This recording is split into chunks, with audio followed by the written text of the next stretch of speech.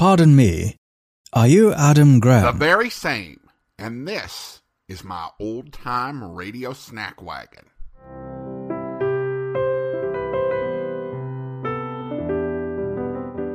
Welcome to the Old-Time Radio Snack Wagon, where we serve up a bite-sized portion of old-time radio. And now, here's your Snack Wagon host, Adam Graham.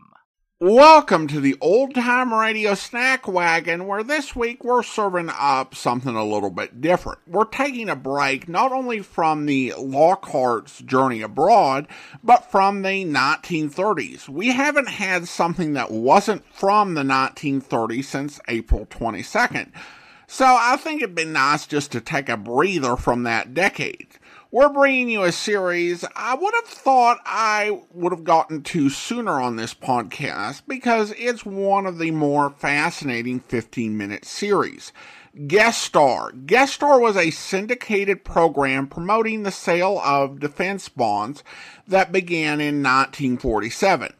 Each program was a quarter hour in length. When it started, the guest could be any entertainer you could imagine. You might have a comedy routine, a dramatic sketch, or a musical performance. This was in addition to the music provided by the Savings Bond Orchestra, as well as the obligatory pitch for purchasing savings bonds.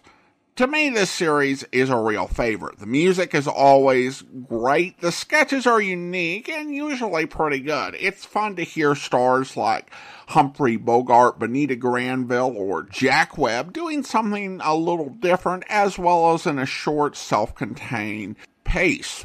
However, this sketch is actually very good, and it's really appropriate for Independence Day, which is coming up this week, even though it didn't air anywhere close to Independence Days. In those days, it didn't need to be the 4th of July for a patriotic message. Here from January 13th, 1952, is the episode of Guest Star, I Am Liberty.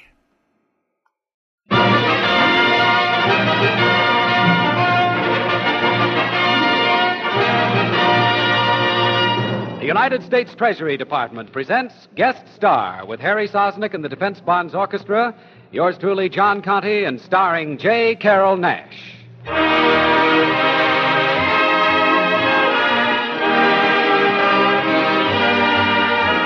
How do you do, ladies and gentlemen? This is John Conte, your host for Guest Star, a transcribed feature for defense bonds presented by this station as a public service. Defense bonds are an investment in America's freedom and in your own security. Buy them regularly where you work or bank. Harry Sosnick leads the Defense Bonds Orchestra now in a special arrangement of Arkansas Traveler.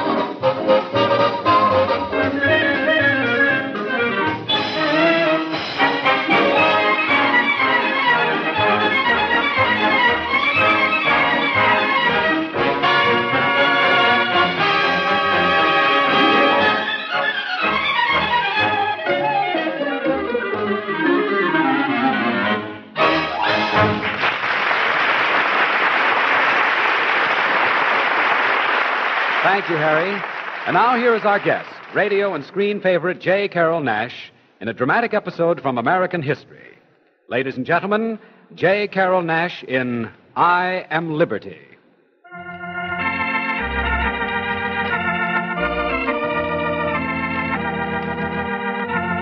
Sometimes there's a voice that whispers in a man's heart. He follows that voice, and it leads him to his destiny. This was the voice that whispered to the Alsatian sculptor, Frederic Bartholdi. I am liberty. In 1870, while fighting for France against Prussia, he heard another voice speak of liberty. The voice of the great liberator, Giuseppe Garibaldi. Liberty! That's what we are fighting for. Liberty! Yes, but we are fighting a losing battle, Garibaldi. Yes, in another week we will lose Paris, and France will again be in a chains. But liberty will come back, young fella, in your time, if not in mine. I wonder, is there any country in the world that does have liberty? Yes, the United States. A great country, Frederick. Go there after this war is over. See for yourself. I will, Garibaldi, because inside of me a voice keeps whispering. I am liberty. Mother, what is going on here in the streets of Paris? Why are all those people out there in the street? People are upset because our troops were defeated. All of Paris is one big angry mob. Mother, get back! Oh, that cobblestone nearly hit my statue of Lafayette. Get away from here, all of you. Clear out. Frederick, be careful. They will throw more stones. Mother, how can I work with mobs roaming in the streets? I'm going away. You are leaving Paris? Yes, all during the campaign, Garibaldi kept telling me what a great place America is. That is where I am going, Mother. I am going on the very next boat that sails. I beg your pardon, sir. Is this Pier 24? Oui, mademoiselle. This is Pier 24 in New York Harbor, USA. Well, I'm looking for the steamship. Mademoiselle, look out! Oh! Oh, you grabbed me just in time. That crate nearly hit me. Mademoiselle, when a ship is being unloaded, one must take care. What are you doing here? Well, some refugees were supposed to arrive on this ship. I've come here to help them. Refugees? Oh, they are relatives? No, they're just poor people who need help. Oh, come, let us get out of this dangerous place. Yes, indeed.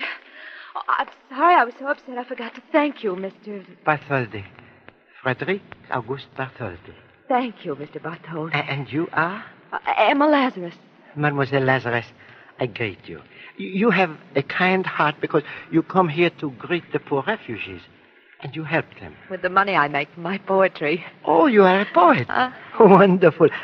How nice it would be if there were a lady like you to welcome every visitor in America. Oh, that's kind of you to say. Wait.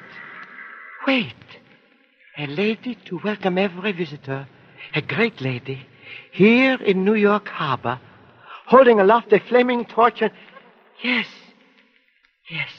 From the words you speak and the way you look, are you a poet, too? Oui, mademoiselle, a poet who works in clay and stone, in bronze. Emma Lazarus, you have given me the inspiration for a poem I shall call Liberty Enlightening the World. I am liberty.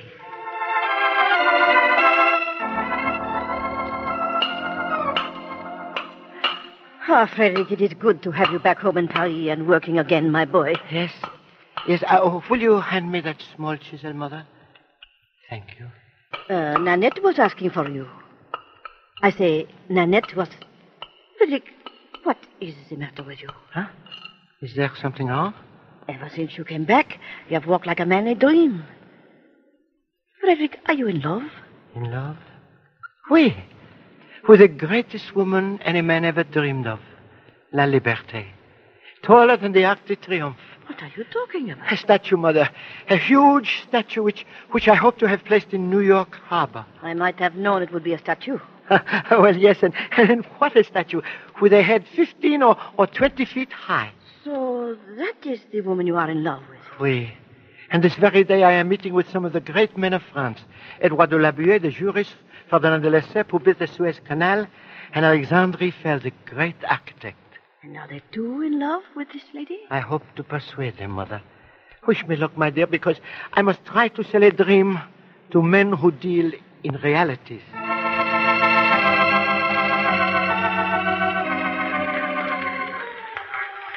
So, gentlemen, that is my dream. Liberté enlightening the world. In her right hand, a flaming torch, a beacon to light the way to freedom. A giant statue in New York Harbor, a gift of the people of France to the people of America. Gentlemen, can my dream come true? I say yes. Oh, thank you. Thank you, Monsieur Eiffel. And as one of the great architects of France, what do you say of my plan? Monsieur Bartholdi, the statue you describe is a huge undertaking. Speaking as an engineer and an architect, I say it can be built. Speaking as a citizen of France, I say it must be built. Oh, thank you. Thank you, Monsieur Eiffel, and thanks to all of you. Already the voice of liberty is growing louder and louder in my ears. I am liberty. Frederic. Oh, Frederic. Oh, yes? Did you say something, madame? I am not used to posing for a statue. May I put down my arm? No, hold it. Hold it just a little longer. Remember, you are liberty. I am also tired. And I've had very little liberty since you talked to me into posing for this statue. Oh, well, very well, Mother. You may rest. Oh, sir, my arm. Why did you not get Nanette or Fifi for this? Because Liberté is not a young girl. She is a mature woman. I will answer it. I need the exercise. Ah, it is Monsieur Eiffel. Madame Liberté, greetings. Oh, come in, Alexandre. See, my plaster model is almost done. Magnificent. Frederic, I bring you good news. Over 100 cities have formed committees to collect money for your great work. Oh. Look, from all over France, from rich and poor, but mainly from the poor, the money is being given, centime by centime, franc by franc. Clerks, chimney sweeps, peasants, school children, fishermen, even the tiny orphans of St. Anne's Refuge have all joined in this gift from the people of France to the people of America. Oh, well, then now I must succeed in this project. And with the help of God and the people of France, I will.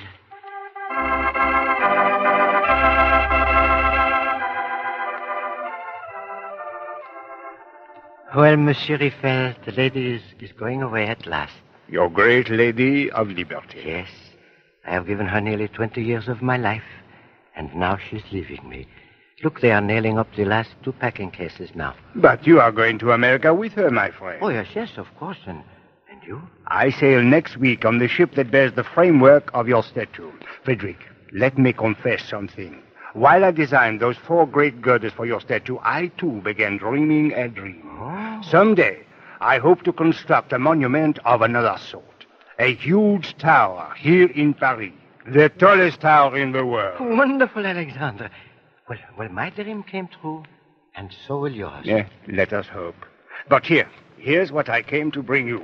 A poem in the morning paper. Oh, but I'm too busy to read a poem. But this is a poem about the statue by an American lady named Emma Lazarus. Oh, well, that is very interesting, but... Oh, did you say Emma Lazarus? Oui.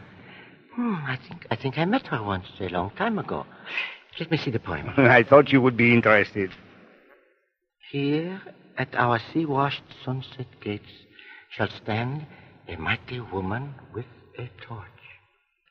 Oh, this is good. It is magnificent. It should be inscribed on the pedestal of your statue. Yes. If I have any voice in the matter, it will be inscribed, for this poem speaks with the very voice of liberty. I am liberty.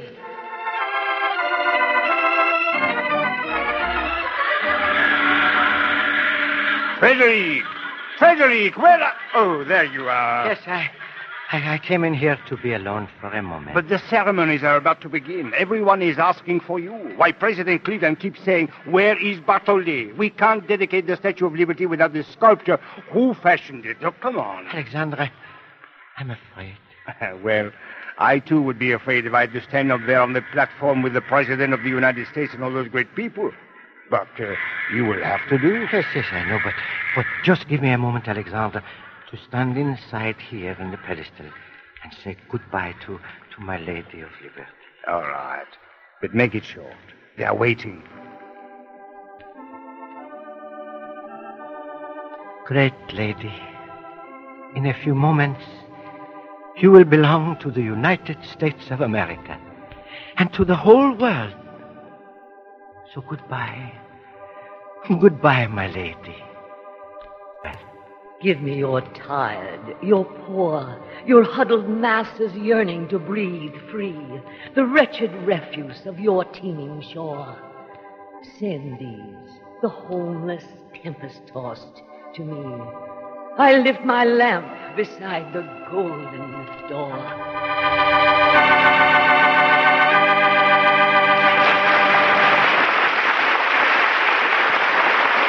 Thank you, J. Carrol Naish. I know our guest star audience enjoyed your performance. Well, thanks, Ned. It was a pleasure being here, and especially since I'm a strong believer in defense bonds.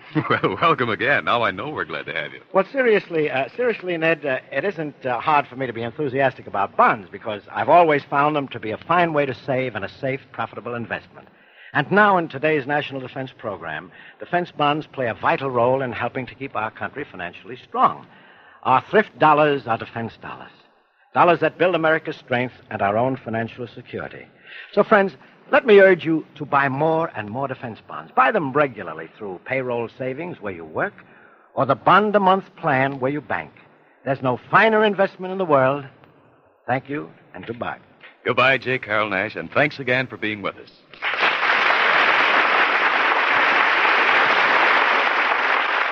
You have been listening to Guest Star, a transcribed feature for defense bonds, presented by this station each week as a public service. May I express our thanks to our star, J. Carrol Naish, for a fine performance, and to his supporting players, Lou Merrill, Gene Bates, Martha Wentworth, Betty Blythe, and Ned Lefebvre. And his director, Louis Graff. Next week, we'll have another favorite star and more music by Harry Sosnick and the Defense Bonds Orchestra, so we hope you'll join us.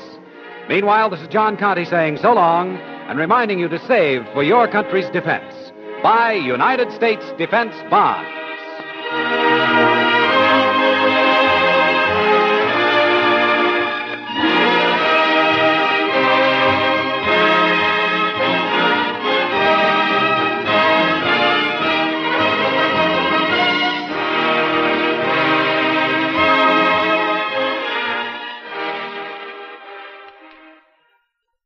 Welcome back. A moving production. The meeting between Bartholdi and Emma Lazarus is, as far as I can tell, completely fictitious. Her poem, The New Colossus, was written in 1883 to raise funds for the statue's pedestal. It was part of an exhibition which was successful and closed down in 1885. And then the poem quickly faded away into obscurity. It was published in a catalog, so maybe Bartholdi read it. We just don't know. What we do know is that a friend of Emma Lazarus got the poem revived attention and was able to raise funds to cast a bronze pedestal of the poem and have it placed on the inner wall of the pedestal of the statues. Yet the story is less history than its poetry and the love of liberty that united people from both sides of the Atlantic in creating a beautiful piece of art that reflected the great hope that liberty represents not just to Americans, but to the entire world. If you enjoyed this production, there's also a very good copyrighted audio drama written by Norman Corwin and narrated by Charles Kuralt called Our Lady of Freedoms, which is a bit more detailed, but still quite moving. For my part, I think this is a very good basic overview of the story and the emotion behind it. Fans of old-time radio comedies may recognize the performance of Mr. Nash, as it's quite similar to the one he gave for many years on the radio sitcom Life of Luigi, playing the lead character Luigi Basco. I have to confess I was a little startled the first time I heard Mr. Nash's natural voice, as I've often heard him playing not only Luigi, but all of these other interesting characters. But I think he did a great job in this production, and a performance that showed his acting talent and also captured the love that brought America one of its most iconic monuments. It's time for me to close up the old snack wagon. But don't worry, we'll be back with another serving of old-time radio goodness before you know it. If you want to enjoy some of our longer-form podcasts, you can feast away at my website at greatdetectives.net. Your emails are also welcome at adam@snackwagon.net. The Old Time Radio Snack Wagon comes to you from Boise, Idaho. Your host is Adam Graham. Sound production is by Rhines Media, LLC. You can listen to past episodes of the Old Time Radio Snack Wagon as well as connect on social media at our website at snackwagon.net. email suggestions for episodes to adam@snackwagon.net. This has been the Old Time Radio Snack Wagon.